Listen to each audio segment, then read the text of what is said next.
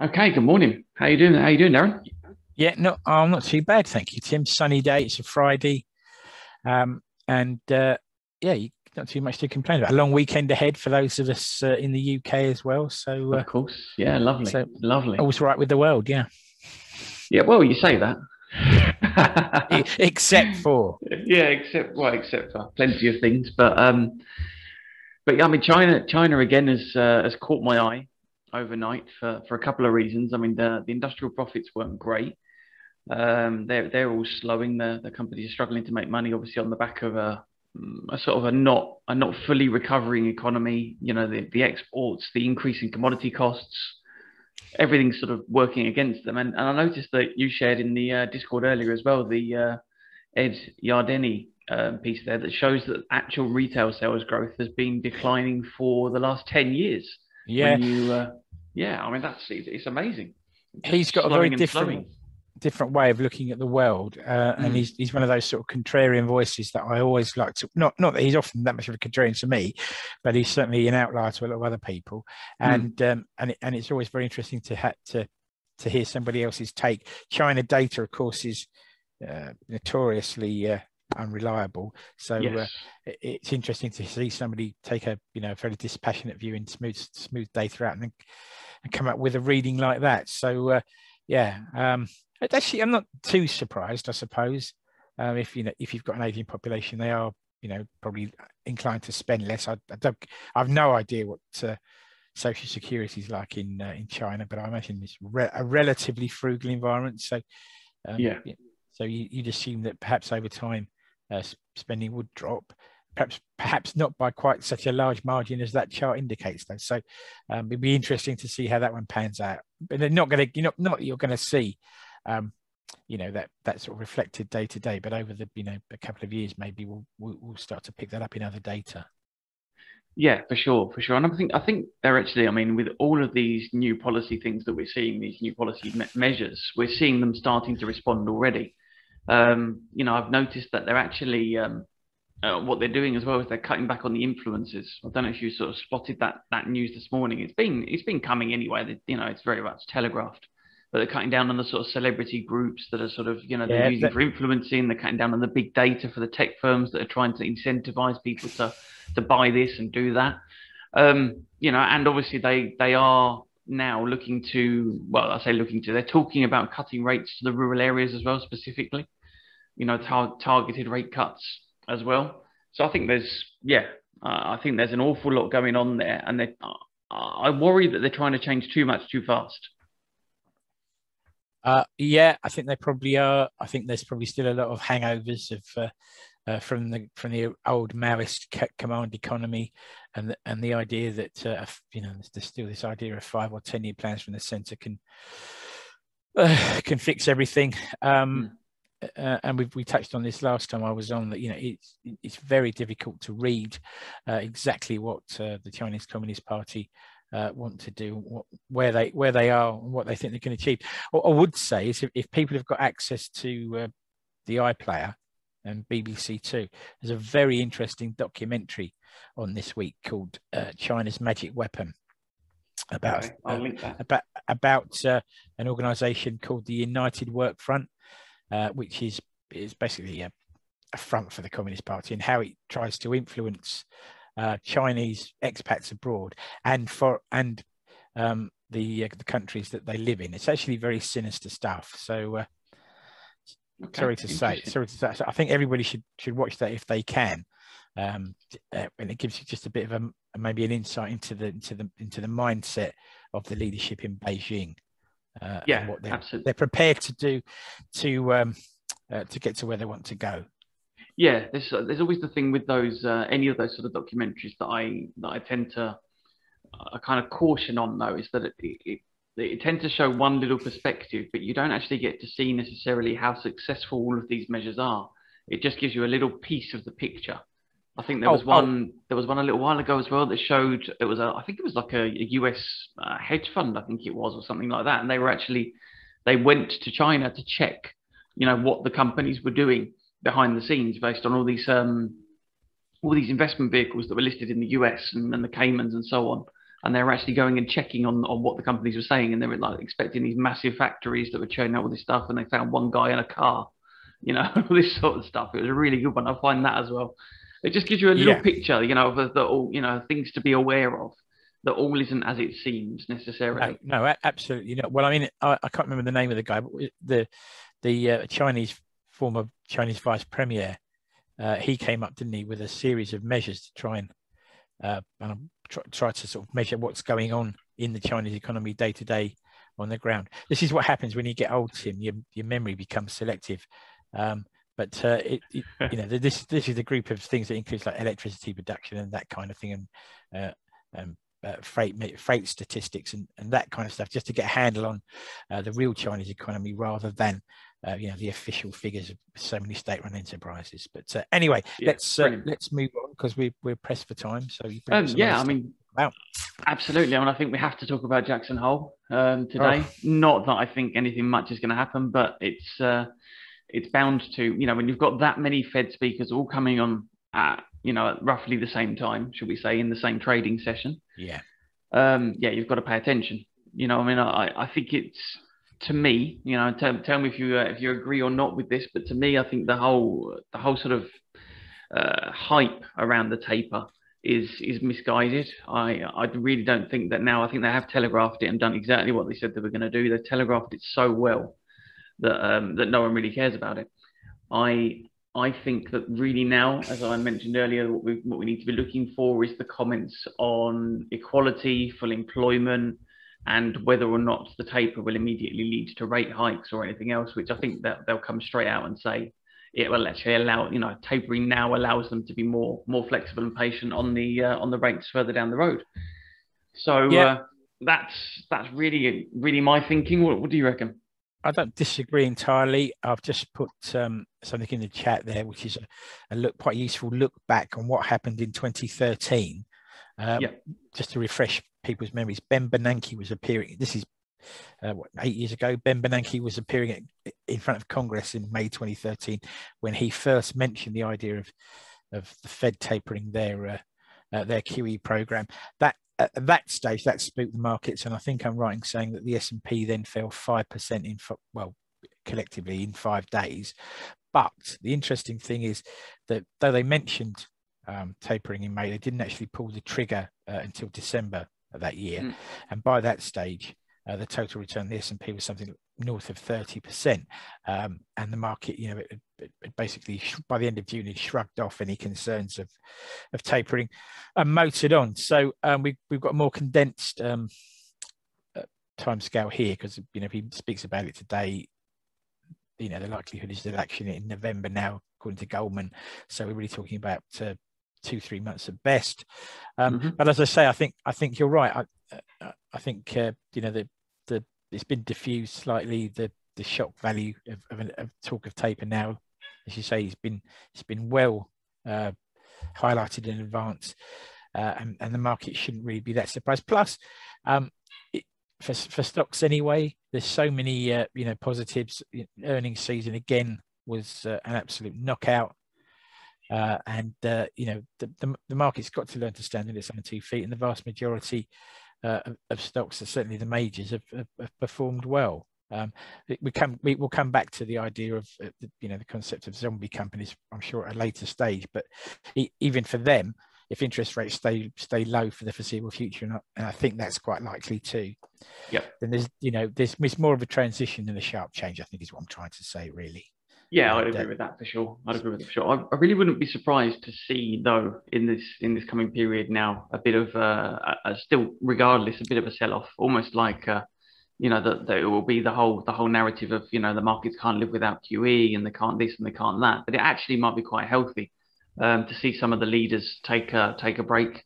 Maybe sort of moving. You flagged the energy stocks as one in particular, haven't you? As a sector in particular, that's looking quite undervalued.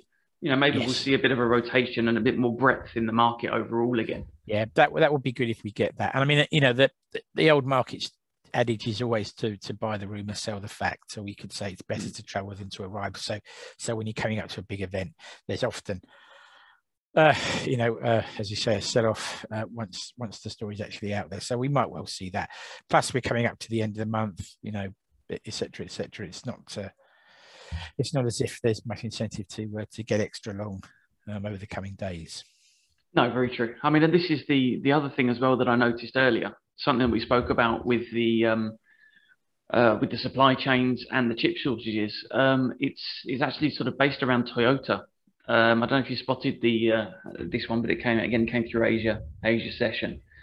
It's one of the main suppliers to Toyota, Ford, and Honda. Is basically saying that they've been running at full capacity since September last year, but they're overwhelmed by customer orders, and they don't think they'll be able to fulfill the backlog of orders in the coming year. So they're basically saying that this chip crunch is going to last until the end of next year, based on their current projections. It doesn't surprise me, Tim, and I think that's probably the case across a lot of industries. But there was a knee-jerk reaction on lockdown. People cancelled orders, and because we talked about this in the past. So just-in-time supply chains run to be hyper efficient. So people cancelled orders. The manufacturers, lay staff off, mothball factories, etc. The logistics people do similar, and then suddenly we're all back on again. Yeah. And you can't just look. Well, they're finding now you can't just turn that on. I mean, some people have gone away, not coming back to work. Some businesses are closed up, and everywhere there are holes or just kinks in the supply chain. It creates a knock-on effect. Even shipping is obviously the one that gets the most the most publicity, but there's so many other links. Lorry drivers here in the UK. But you'd have to think that in reality that situation is probably true in other areas too. People that drove lorries are now working in other industries. Maybe they've gone to work for Amazon doing deliveries in another way or similar, or or found something else completely different to do, and they can't replace those skilled staff at the drop of a hat. So it's dislocated the economy and the supply chain. I think is probably the best way to think about COVID. It probably much like it's probably not the best taste of the analogy, but much like somebody who's got long COVID. They might be over the disease. The chance of dying's maybe gone away, but their body's still struggling to recover from the effects. And I think that's exactly the way to look at the economy and the supply chain in particular. And I think I said this last time out, but perhaps we'll pay a bit more attention now, to just how fragile just-in-time supply chains are. I mean, maybe it doesn't make too much odds if we can't get a luxury car for 6 months. I mean, it's going to have a knock-on effect. But what if the food chain, supply chain were that vulnerable? Maybe it is. We don't know. Well, but it would be. I mean, we've heard talk of problems with meat, people packing meat. Did I see a headline the other day that the prisoners were going to be encouraged to go and work in meat packing factories to try and make up a shortfall? It's a ludicrous idea. Good idea. There's a load of people that are violent criminals out into an environment with knives. But anyway, it just shows you, what the potential pitfalls of our modern day society, and how a black swan event can turn things on their head. Yeah, I mean, I very much I've been of the opinion since the whole pandemic came, is that out of these kind of disruptions, you actually get more efficiency, and a lot of the shipping and everything else was run on very old technology systems, and it still is, relatively speaking. It was very much sort of archaic. People were still making orders, placing orders for their shipping sort of space by phone, maybe by a text message or by an email or something like that, when really, the infrastructure exists and the technology exists that you could centralize an awful lot of stuff and just have people booking slots remotely for when they needed it. And, you could just have someone waiting, almost, you can have it in a queue. If they're waiting for a slot, you just bump them into another one if they're going to be ready. There's so many ways that it can be more efficient. And I think that's going to be the big thing that's going to come out of it, is actually the data-driven supply chain that's going to be a lot more efficient overall, in a more robust efficiency, rather than a just-in-time kind of optimized efficiency. I think you're right. And if one industry you were to pick an industry would be capable of making that transition, it would be the transport and logistics, because they already do some incredible work.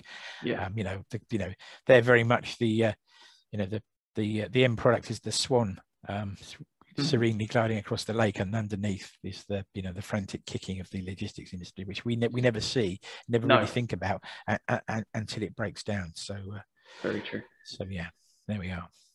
So yes, so really, it's just the thing to keep an eye on there is to see if it starts to impact any profitability. That's the main thing, is that if basically production is hampered further, then does it continue to impact companies' ability to make money? I think it must inevitably, but maybe it's selectively. And of course, there's also the flip side, that it's actually been beneficial to those, the shipping lines have all made a lot of money. I dare say that the sort of intermodal logistics, as they call it, the people that move goods from ports via rail and lorry and other forms of transport, are doing very nicely as well too. I haven't dug too deeply into that, but you'd have to think that was the case. But yes, at some point, it must bite into the efficiency and the profitability of the end users, and perhaps we'll see that in this, the next 3 months, the run up to Christmas, etc., etc. We, they can't underplay how important the holiday season is to retailers. Just to sort of take an extension of that, personal consumption inflation is still 70% of the US economy. Yep. And if there aren't enough things to buy at Christmas, then, that will inevitably leave a dent in the bank balances of companies and the US economy as a whole, and not just the US, of course, everywhere else as well, but we'll just use them as an example. So yeah, knock-on effects, and that, they may not become apparent until, Q1 earnings next year. Yeah, by sort of coming into Easter by the time they'll be coming out. Yeah, absolutely. Yeah. Fantastic. Okay, then, mate. Anything else that's caught your eye at all, or should we? Well, just one thing. I don't know if everybody looked at the stock Lordstown Motors yesterday. I think it's RIDE, RIDE, the ticker. They appointed a new chief executive, and at one point the share price was up 40%. It just, it's great to have somebody who knows what they're doing in the driving seat, but can one man really make that much of a difference to a company?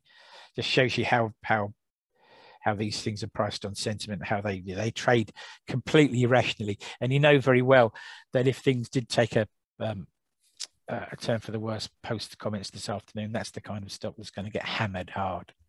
Yeah, for sure, definitely. That's one to keep an eye on, perhaps then.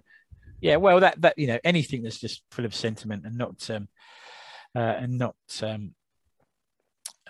really delivering. And then yesterday, I was looking at some of the insider trading. I posted a bit on Walmart, but one stock that had escaped me, and the trade that's a big tick in the box for Dan Loeb, US hedge fund manager. He sold a chunk of a thing called Upstart, UPST. But they floated, I think, in December. They're up 10 times since then. The IPO was sort of dismissed almost by Wall Street. It's just gone fantastically well, and Dan Loeb's still sitting on 12.5 million shares of the stock. I don't know where he got in pre-IPO, but he's certainly made some massive money there, and that's just one that's, at least as far as I'm concerned, it's gone under the radar and done very, very nicely indeed. Yeah, I've got to be honest. I'd heard the name, but I haven't really heard anything about the performance at all, which is a surprise for something like that. You'd expect it to be everywhere. Yeah, you would, but they've obviously kept it pretty low key. But one maybe to keep on. And it also says maybe a good idea to watch what Dan Loeb's doing as well a bit more closely. For sure. Brilliant. Okay, then, mate. Well, nice one. Thank you very much for coming on. That's a pleasure. And let's see what the rest of the day has for us ahead of the weekend. Lovely. We'll speak later. Yeah. Take care. Brilliant. You too, mate. Bye. Bye.